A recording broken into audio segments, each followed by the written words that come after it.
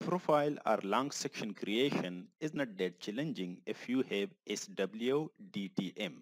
SWDTM, this is a software, you can say a plugin for an AutoCAD, okay?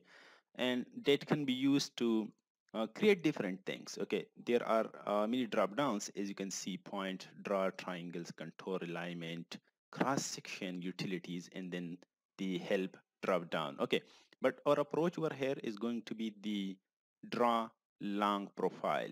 Okay, all right. So how it works for this approach, let me just open this data.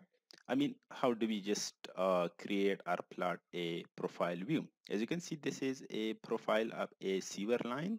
And here we got the ground level and then the formation level, or you can say invert level. Okay, invert level is a technical term maybe used for a sewer pipe. Okay, elevation, you can say, or formation elevation. All right. So this time I'm going to make its copy. Okay, just by clicking this move or copy, and then I'm gonna check this one and click OK.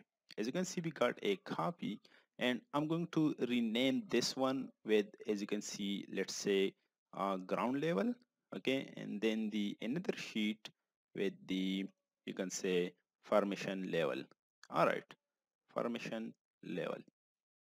Okay, now I'm going to just you can say delete these two rows, the top one. Okay, and then I'm going to delete this one, which is the formation level, because I'm going to plot only the reduced level, and then of course the reduced distance, okay, for the natural surface level or ground level.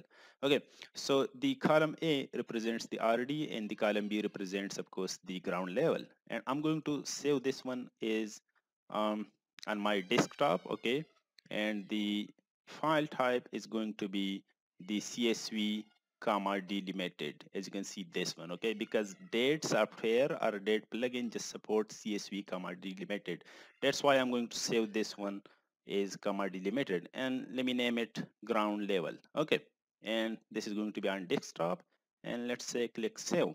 That's done. Okay, and the another this one I'm going to just delete this one again, and those two just a minute, as you can say, I'm going to delete these guys as well, and I'm going to save these as comma delimited, which is CSV, and this time it is the formation level, you can say. Okay, formation level, and I'm going to save this on the desktop. All right, okay, I'm done with it.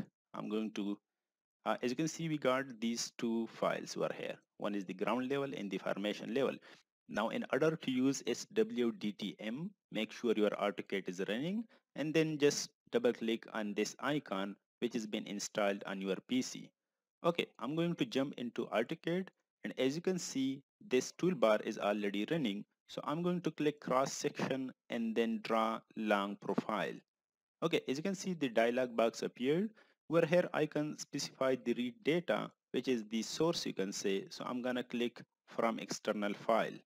And the interval, I'm not going to check this one because I want include all the changes because my RDs are not up the same interval. Okay, I'm not going to change anything with these drawing options. I'm gonna let these by default. Okay, I'm going to click execute and then specify my file. As you can see, this one ground level, and I'm going to click open and then just click draw all. And now, if you don't know what to do, AutoCAD is asking to pick any point as a reference point. I'm going to click over here, and as you can see, a profile has been created very nicely. Okay, that's pretty amazing. As you can see, the changes and then the existing level, or you can say the ground level. That's pretty amazing. Okay, and it of course works. Okay, the SWDTM works. That's pretty amazing. All right, so if you don't like this view, okay, I mean the profile view, you can change all these drawing options. Okay, from here you can just control this view. Now if you want to just plot the formation level, or you can say invert level, you can just follow the same method and just do it. Okay, thank you guys for watching. See you next time, and wassalam.